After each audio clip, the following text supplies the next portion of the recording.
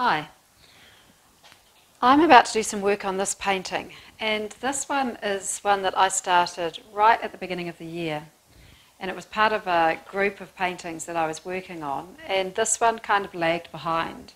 I got really excited about the others.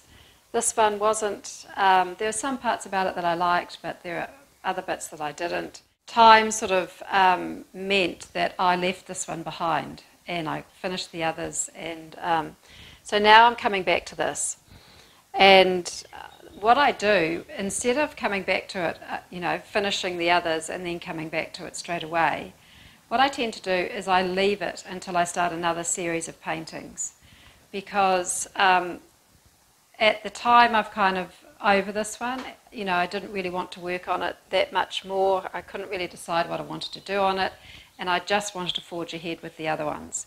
So I thought, okay, this will be my layover painting, which means that it stays behind and it waits for me to start a new series. And when I start the new series and get to round about the same stage in the other paintings, I'll bring this one into the group and I will start working on it. And that way, the sort of focus and what I'm leaning into in the new series of paintings, I can bring into this one.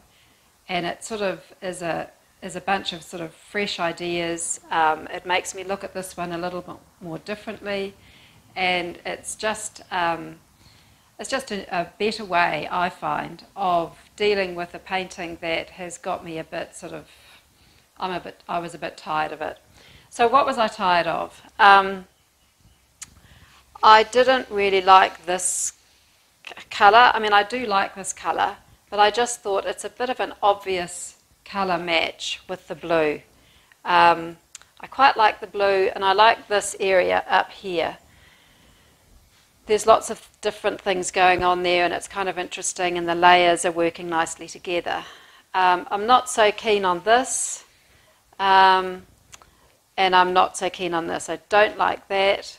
So instead of sort of isolating bits that I don't like, I'm sort of going to focus on what I do like, and I'm going to bring the ideas that I'm working on with my new paintings into this. Now, the ideas that I'm working on with my new paintings, I'm trying to push the accidental mark a bit more. So I'm trying to be a bit looser and freer in my painting, and I'm trying to just get chinks of I want there to be an openness and a looseness in the paintings. I feel like this, as much as I like that, it's all kind of, it's not contrived, but it's controlled. I want less of the control in the paintings that I'm doing at the moment. So I have to come in here with a different sort of mindset. I have to come in here quite loosely, and I really have to attack this with some big moves.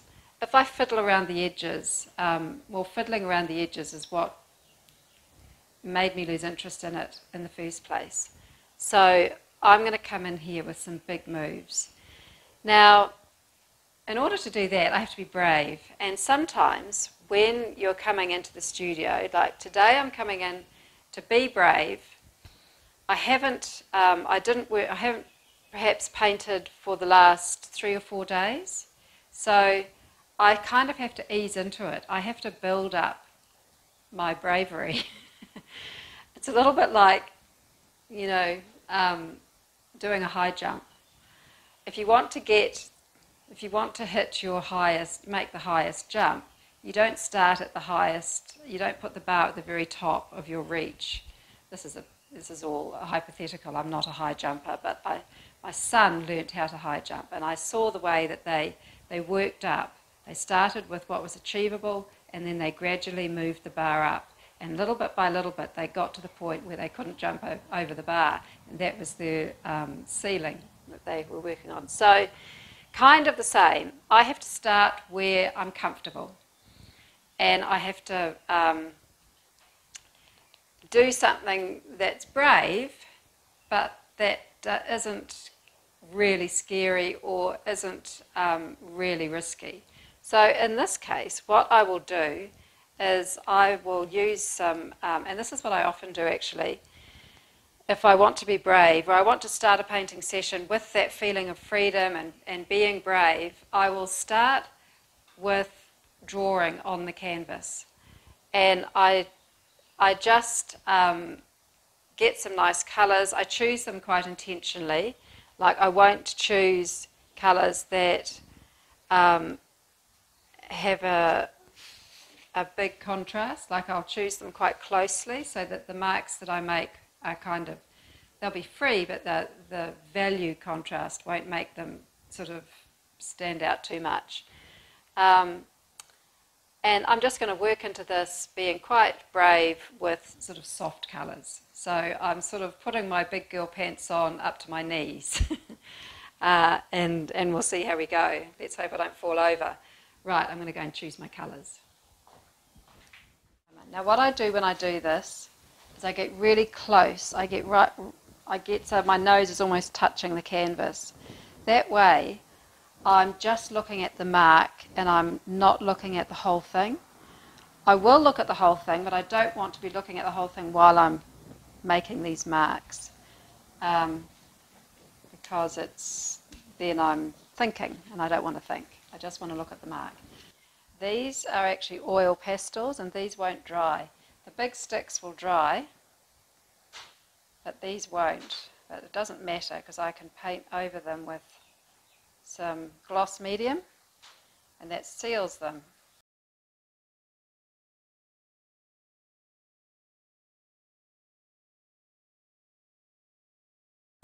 So I make little marks and I make big marks. And this is what I call drawing like a 4-year-old. I just imagine, you know, that 4-year-old that turns up to kindergarten, sits down at the drawing table and just lets rip. So much fun.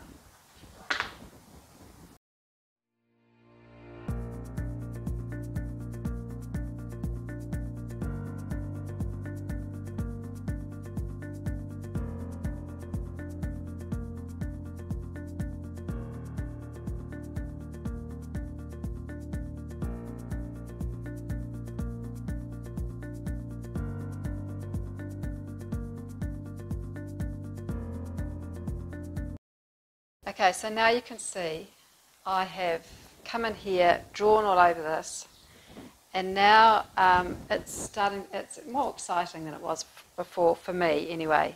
And now what I'll do is, I probably won't let the paint, the oil sticks dry. I'll probably just go and paint over the top of it. And then at some stage I will seal it. So now that I have been a little bit brave with the oil sticks and the pastels, I can come in here and be brave with the paint, and I feel excited about doing that now, whereas before it just presented me with a major puzzle and I was going to have to think hard, but now I can just get into this and enjoy it and have fun with the paint. I've covered over a lot of what I had before, and even though I've covered over some of the bits that I liked, I've sort of created a new painting to start with, and so now I'll work from here and see where this goes. So that's just a little hack as to how to get brave. It takes a little bit of bravery to start with, but you could see how I started with the pink, and that was a soft colour, and gradually I got braver and braver, and I ended up with the pastels, which were much brighter colours. And they have, they are going to offer something different than the soft colours would have. So anyway, I hope that helps. I hope you can ease into being brave in the same way.